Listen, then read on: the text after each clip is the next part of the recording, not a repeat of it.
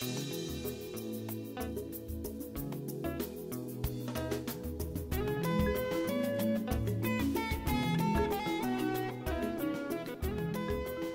Belgian Common TVET Support Program, PAFP, was initiated by 3 Belgian development organizations to support the Workforce Development Authority, WDA, to improve technical vocational education and training, TVET. Le PAFP, c'est le programme d'appui à la formation professionnelle. C'était un programme qui est né de 3 intervenants belges qui, au départ, avant la naissance du PAFP, travaillaient déjà dans la formation professionnelle. Nous avons la PFE et la VVOB et la CTBE qui étaient tous de se mettre ensemble et de former un seul programme commun d'appui à la formation professionnelle. Donc, nous appuyons au niveau national avec le WDA, surtout dans les filières agriculture et vétérinaire, et le school management. Et aussi, spécialement, nous sommes au sud, donc on travaille avec le PC South dans les autres filières. The southern province, it was realized that we had many young people who were not equipped with the required skills. So that is why the southern province was chosen. The Belgian common program known as the Programme d'appui à la formation professionnelle has helped WDA in introducing TVET reforms related to competence-based training and competence-based assessment, and has helped to build the capacity of the required human resource staff and to be able to implement these reforms that were introduced. They were mainly in the areas of competence-based curriculum development, competency-based assessment methodologies, the training of trainers, the school management and leadership, but also the improvement of infrastructure and equipment required to implement these programs. Une formation fondée sur l'approche par compétences, c'est une formation qui vise le développement des compétences. Qu'est-ce que c'est qu'une compétence? C'est un ensemble de savoir, de savoir-faire et d'attitudes qu'on utilise pour accomplir des tâches. En formation professionnelle, évidemment, c'est des tâches professionnelles.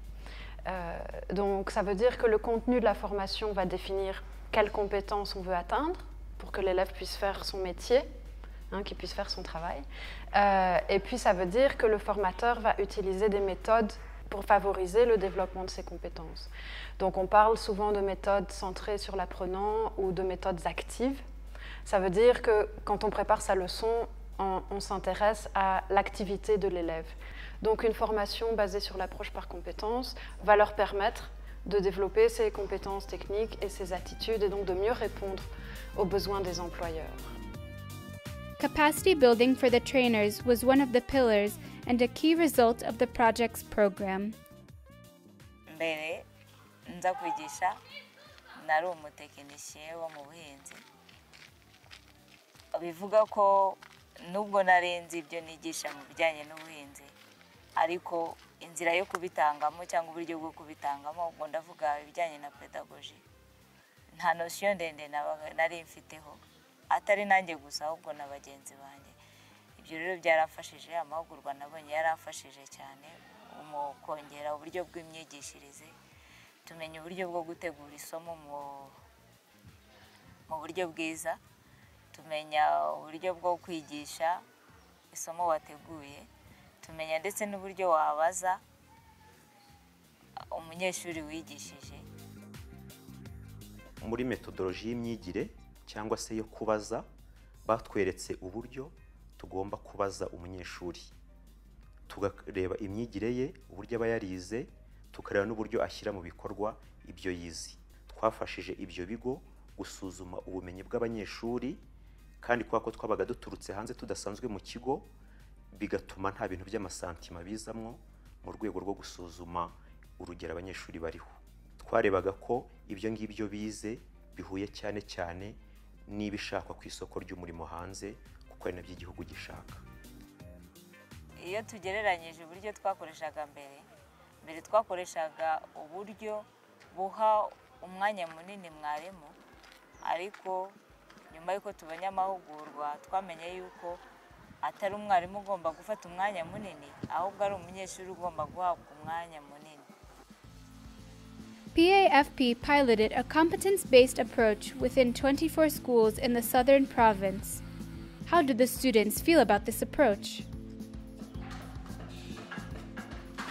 Byukuri hano muri Manda urebye system turimo twigamo iradufasha cyane kuko twiga module, twamara kwiga module tugakora icyo bita assessment, then assessment tuyikoreshwa na bamwe mu bahagarariye ama companies akaza mu kigo cyacu ndetse agafatanya n'abarimu bacu. Mu buryo batwigishamo buratunyuze ku buryo tubasha kubona pratique zihagije, ikindi tubasha no kubona assessment kuri module tuba turangije kwiga bakatwasesinga. Iyo tugiye gukora assessment kuba tuba twabanje gukora exercice, hagira abandi bantu batutse mu bandi mahoteli bakabasha kuza kutwasesinga, kandi buri wese akora buri muntu ku giti cye akabasha gupresenta ikintu yakoze. Pratique iba nyinshi kurusha theory. Maze kubona stage naje kwitwara neza gukoresha bwa bumenyi nahawe Impanda, bityo rero bangira n'icyizere bampama akazi ko nitwaye neza kandi abona ko mishoboye bite n'ubumenyi nakuye hariya muri VTC. Amasomo nize niyo na n'ubu ngubu navuga ko nk'umugati nk'uko tubivuga, ko urabona byinshi nk'uko twagiye tubikora, bese tugera ahangaha ku isoko ry'umurimo tugasa nkaho ari amazi uko twamenyereye pratique. What work has PFP done to implement the competence-based approach? Mu kongera abarimu muri TVET ubushobozi, PFP yahuguye abarimu bagera kuri 300 bo mu bigo by'icyitegererezo pilot schools 24. Twabaha mahugurwa muri pedagogy, muri technique, muri ICT no mu Cyongereza. Muri pedagogy twabahuguye mu module 5 ariyo occupation and training program, planning CBT, designing CBT, delivering CBT and assessment. Mu mahugurwa technique twahuguye abarimu uburyo bakoresha pratique abanyeshuri.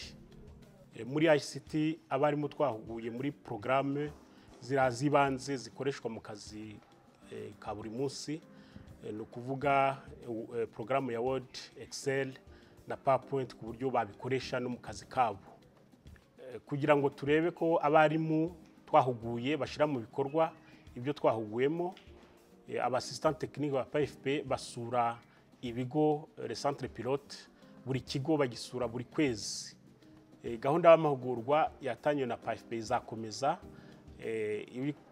ikozwe na IPRSSF ifatanyije n'abarabari trainers twahuguye, noneho ihugure abandi barimo bose bo mu zindi za TVET providers, TVET centers zo mu majyepfo ndetse bazajye no mu zindi ntara. The implementation of a competence-based approach started with the development of new curricula. CB curricula are a curriculum that are based on competence. That means the curricula are developed based on the outcomes of the training. So compared to the previous curricula that schools were using, we call them traditional way of teaching, where the curricula were based on subjects. Then now we have introduced competence-based curricula, which are there to respond to the labor market needs or to the labor market demand.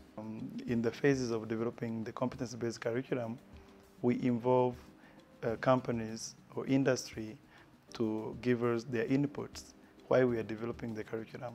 So we start by analysis of the occupation. So they tell us what are critical skills that are needed in the industry.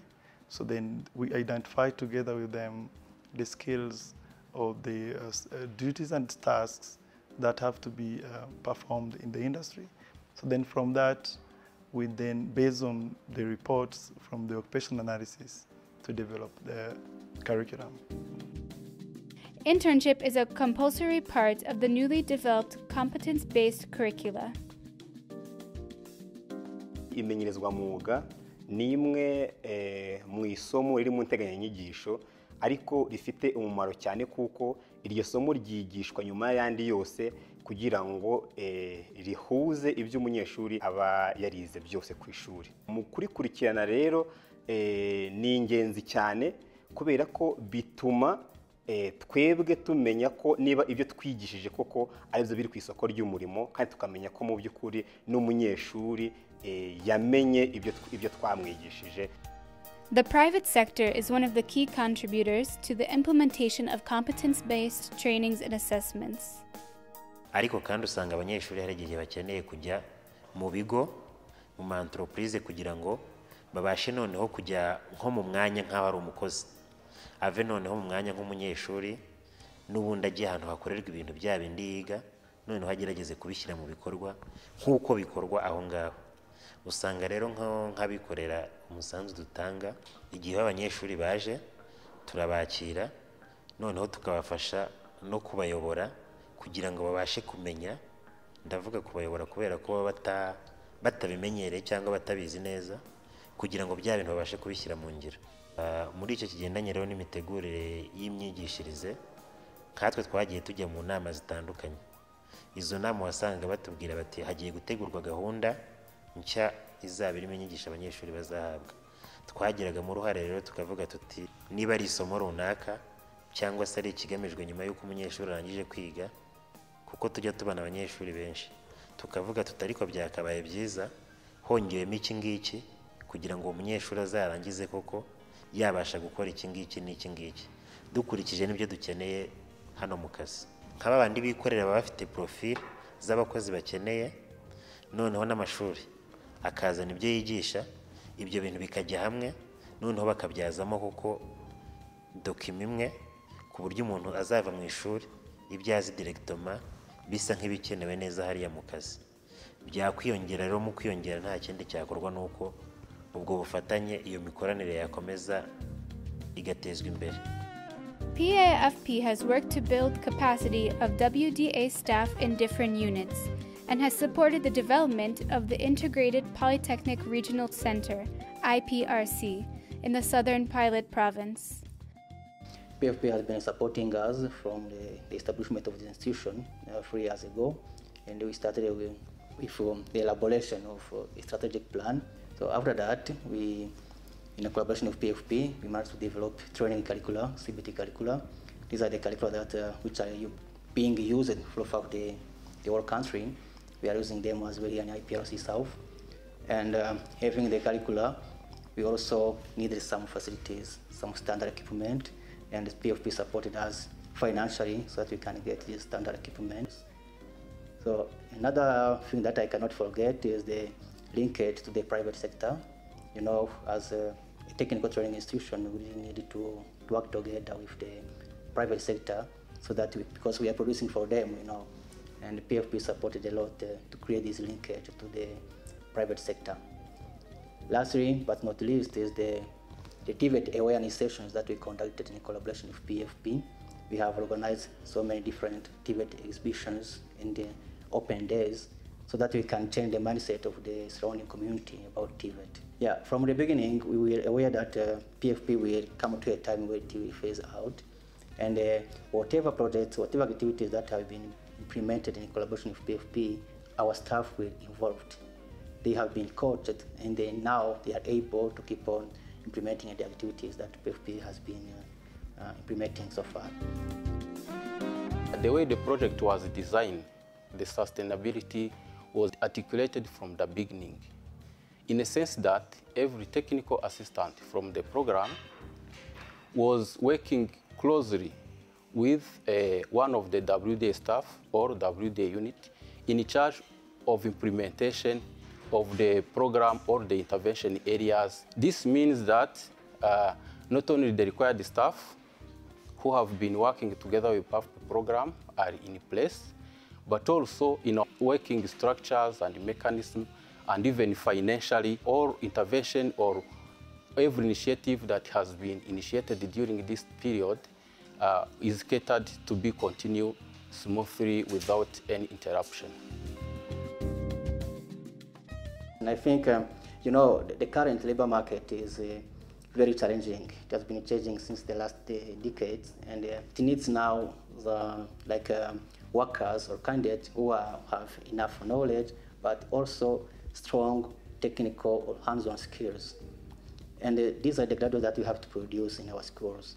So my recommendation to these schools which are not implementing CPT, it's now time to do it.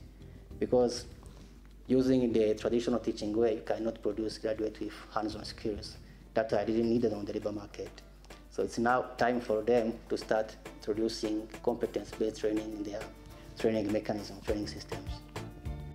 Since 2010, the main focus of PAFP has been the qualitative improvement of TVET through the implementation of competence-based training approach in construction, hospitality and tourism, agri-food processing, agriculture, veterinary, and forestry in 24 pilot schools in the southern province.